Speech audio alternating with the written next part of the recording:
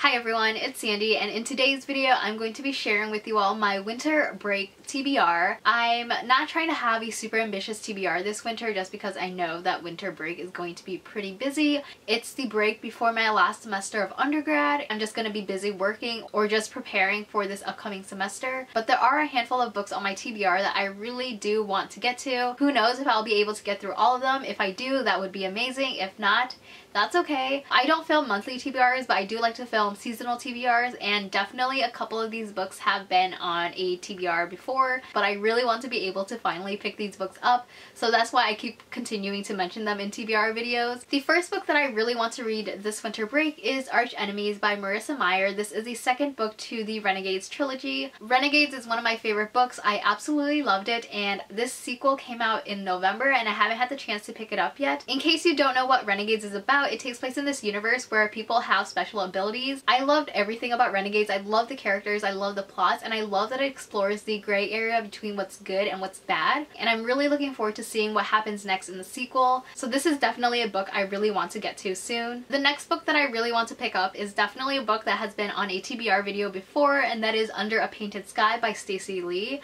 I believe I put this in my fall TBR or even summer TBR video of 2017. This is definitely a long overdue read, so I'm really hoping that I can finally pick it up this winter. This book is a historical fiction. I don't read a lot of historical fiction, so that's kind of why I've been putting it off. This story is set in the mid-1800s in Missouri. The story follows a Chinese-American girl named Samantha who has dreams of becoming a professional musician. A tragic accident occurs that prevents her from fulfilling this dream and leaves her fearing for her life. She encounters this runaway slave named Anna May, and together they disguise themselves as two boys making their way across the Oregon Trail. This is Stacey Lee's debut book, and I read one of her other books a while ago and I really loved it, so I'm really looking forward to reading more from this author. The next book that I want to read is The Conspiracy of Us by Maggie Hall. This is the book that follows a 16-year-old girl named Avery, and her family is part of a secret society. This secret society believe that Avery is the key to an ancient prophecy, and some people want to use her as a pawn and some people want her dead. So because of that, she ends up traveling across Europe trying to find clues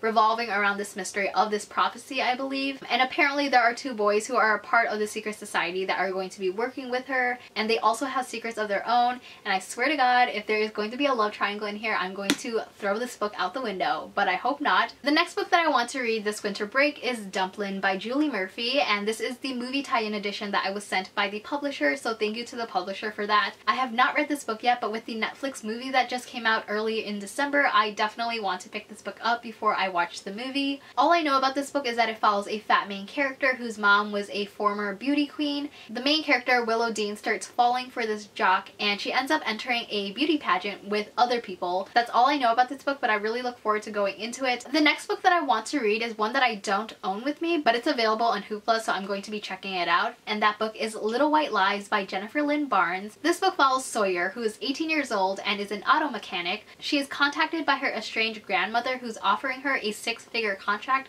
to participate in debutante season. Honestly, I had no idea what a debutante is or what a debutante season is, so I searched it up on Google, and it says a debutante is a young woman of aristocratic or upper-class family background who has reached maturity and as a new adult comes out into society at a formal debut or possibly debutante ball. I believe this is a southern thing, and this book does take place in the South. She ends up accepting this offer because she needs the money and she also wants to know the identity of her father. So she's drawn into this world of high society full of scandals and secrets, and there's also some sort of mystery involved. If you've been watching my channel for a while, you know that I love Jennifer Lynn Barnes' Natural series and the Fixer series, so I'm really excited to read a new book by this author. Another book that I really want to read this winter break is The Girl King by Mimi Yu. I received an ARC of this book back in May during Book Expo and I just haven't picked it up yet. I had no idea what this book was about other than knowing that it was an Asian inspired fantasy, so I had to pick it up. So after reading the synopsis of this book, it follows two sisters who are princesses. One of these princesses is supposed to be the father's heir and end up becoming the first female ruler, but instead the father ends up picking one of their male cousins. Somehow these sisters end up becoming rivals to claim the title of emperor. This story is told in 3 point of views. It has to do with magic, betrayal, and sacrifice, and I'm so excited to read this. This is also a pretty thick book, but I'm so excited to have some Asian fantasy in my life, and I can't wait to share my thoughts on this book with you all. The last book that I really want to read during winter break is a contemporary, and that is Autoboyography by Christina Lauren. I have not read a Christina Lauren book before, but I've heard amazing things about this book, and this is definitely a book that I've had on a TBR before, but hopefully I can get around to reading it this winter break. It is a contemporary book, so I think I will definitely get through it pretty quickly. This book follows Tanner, who has moved from California to Utah.